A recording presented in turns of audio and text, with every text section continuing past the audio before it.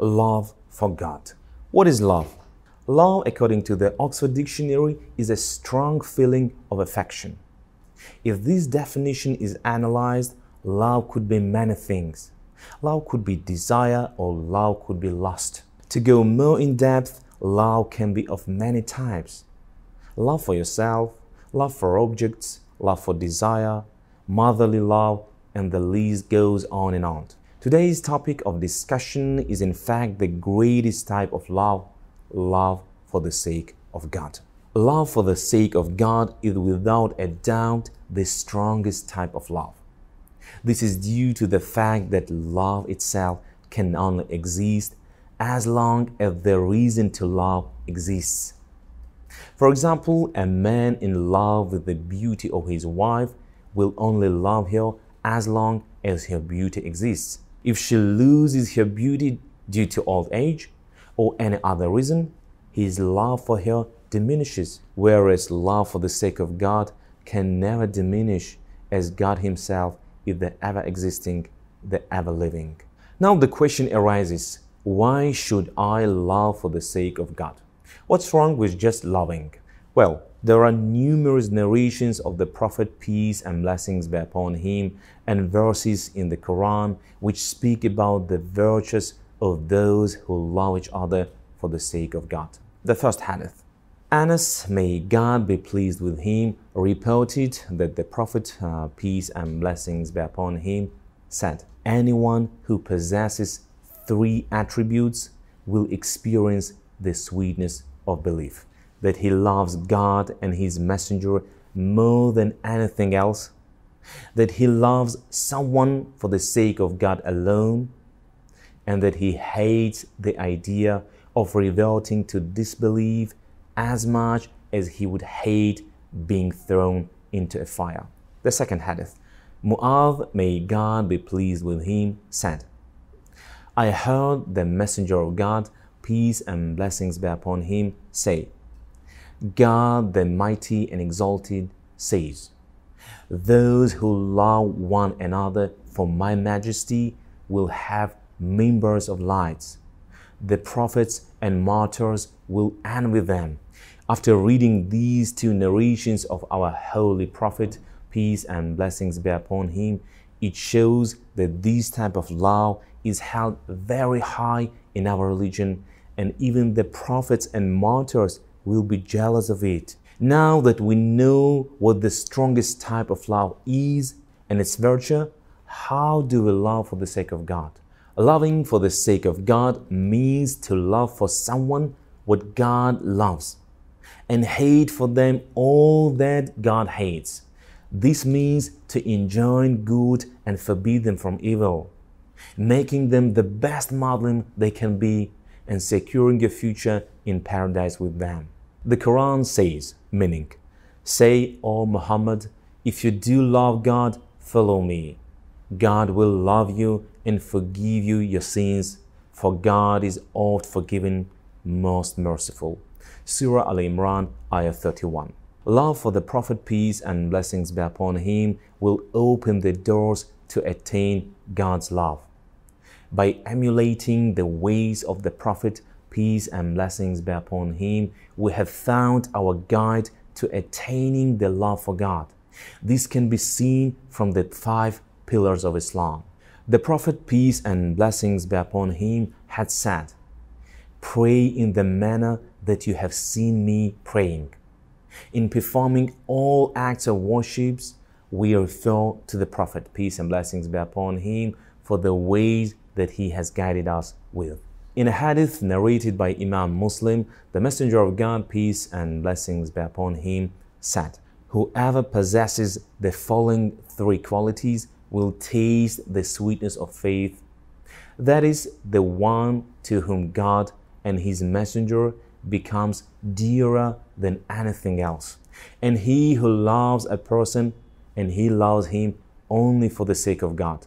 And he who hates to revert to disbelief, because he hates to be thrown into the hellfire.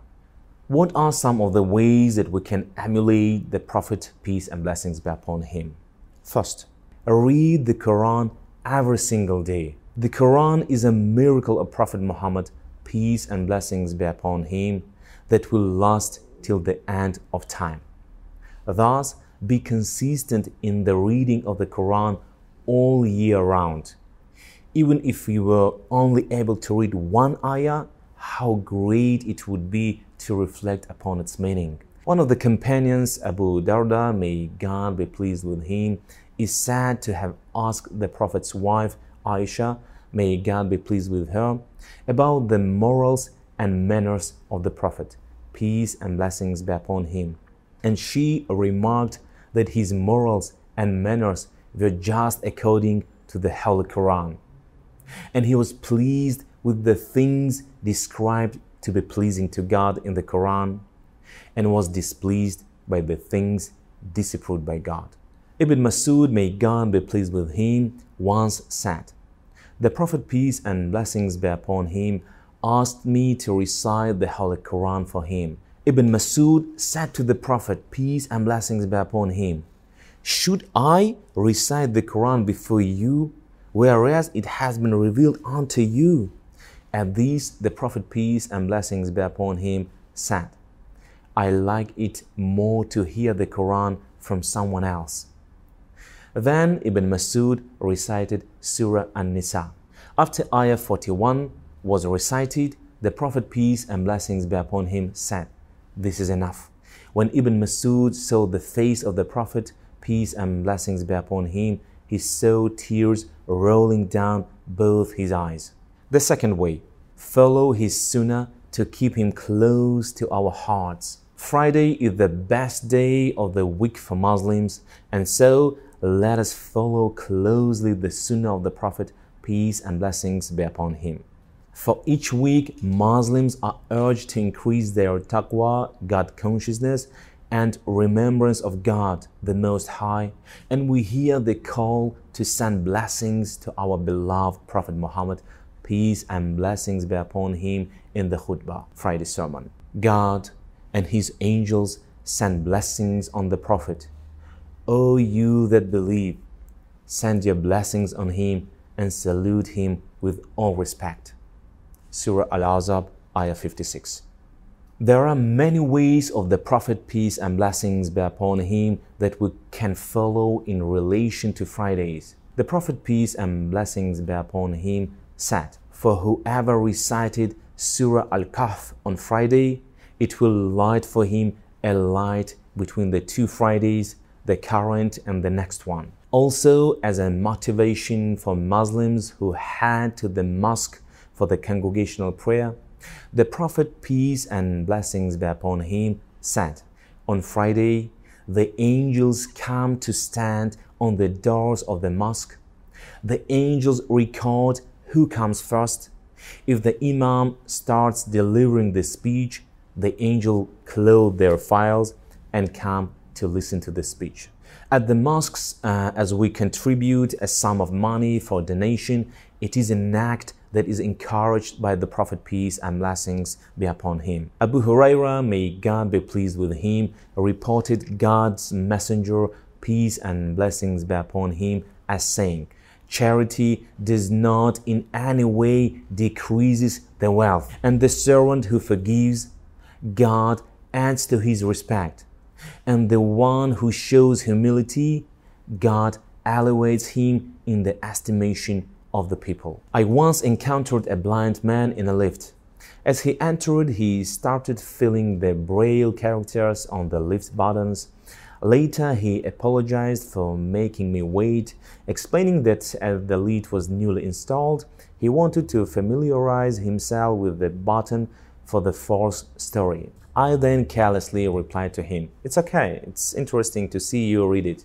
In retrospect, I learned two things from it. Firstly, is the need to be more sensitive towards others. Secondly, I also realized that this man was really dependent on his walking stick, his acute sense of hearing and touch, his sharp memory, and his familiarity with his surroundings. As a Muslim, the Quran and the Prophet's peace and blessings be upon him Sunnah should serve as our walking stick for us to hold dear too. Otherwise, would we not be wandering around lost? To attain love for God and in turn His love, we need to continue emulating the ways of the Prophet, peace and blessings be upon him, in acts of worship and all aspects of life, as he is the best example sent to mankind. The Quran should be more than just a source of thoughts for our use, and the history of the Prophet, peace and blessings be upon him, and his companions should not be reduced to stories that we read and then forget.